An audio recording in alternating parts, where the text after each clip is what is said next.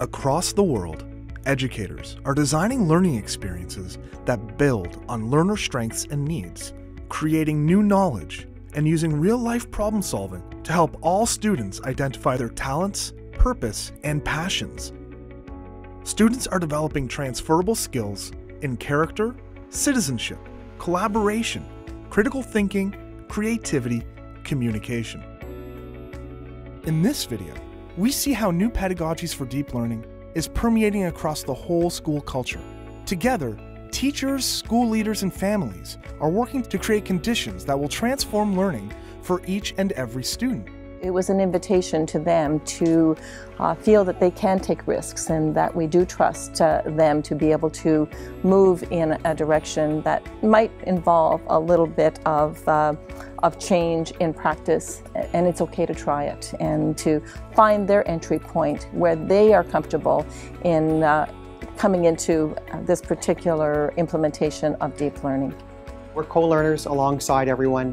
When you walk into one of our learning sessions, you don't know who the principal is, who the teacher is, or who the superintendent is. We're all together.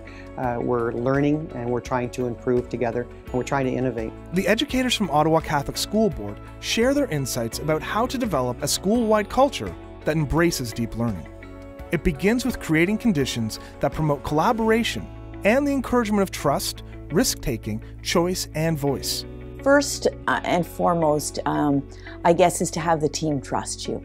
And that's a huge, huge area. And we talked right from the beginning about the norms and that we wanted that discussion, and I didn't want people to just say yes, that, okay, tell me, Andrea, it's absolutely impossible, like we can't do this in grade 1. And they do.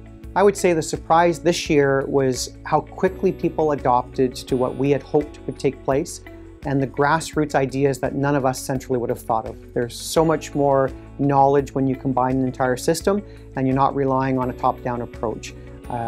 We may put in some seeds, but the real germination is happening at the classroom level with our teachers and the willingness to share. Schools that have successfully seeded deep learning allow educators to come into it from different entry points. They use the new pedagogies for deep learning tools as a common reference point for their collaborative planning and reflection. Teachers regularly share wonderings, insights, and challenges. I think if we look at the tools that are in place in the new pedagogies for deep learning framework, when I first looked at those, they were pretty overwhelming. There's a lot of rubrics and learning progressions and different types of tools that you can use. And I think it's important to take those tools and unpack them slowly. Be easy on yourself. Choose one thing. Take a look at the pedagogy, take a look at NPDL, take a look at the 6 Cs. Follow the deep learning with Michael Fullen and some other people who are really helping us lead this way in teaching. Just choose one thing to start with and find someone in your school that you can collaborate with and say, let's try this together. Would you be willing to try this? And just see what happens. Reflect on it. What did we get out of this? How might we do it differently? Where could we go with this next? Just take it step by step.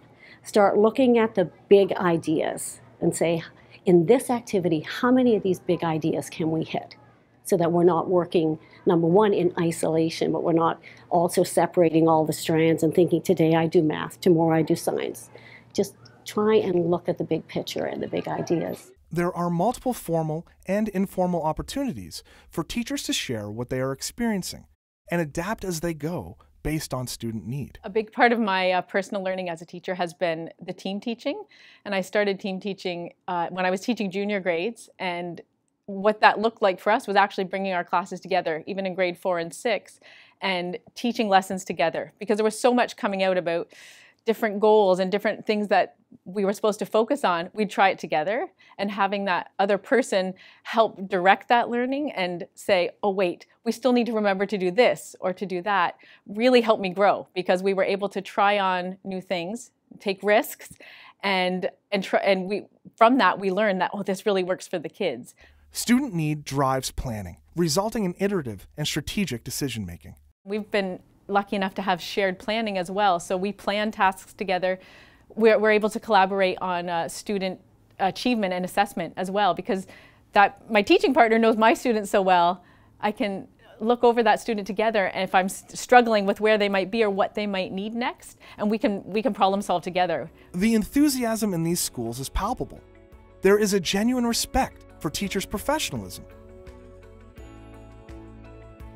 Support from administration has been number one.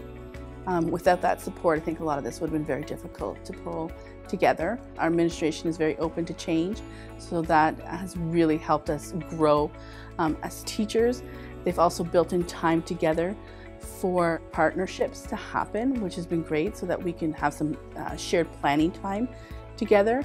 We've also been able to amalgamate some classes together to work on some challenges together. So without that support of administration and having the mindset of the partnerships that we do have, I think that has played a very important role. This is what we're going to try, and the next time we meet, this is what we're going to bring back. So there's always that at the end, there's always a plan that's made. It's like deep learning and planning too. You don't plan all your PLCs for the whole year like we used to. We used to have an article and they'd read it, and you just kind of do something.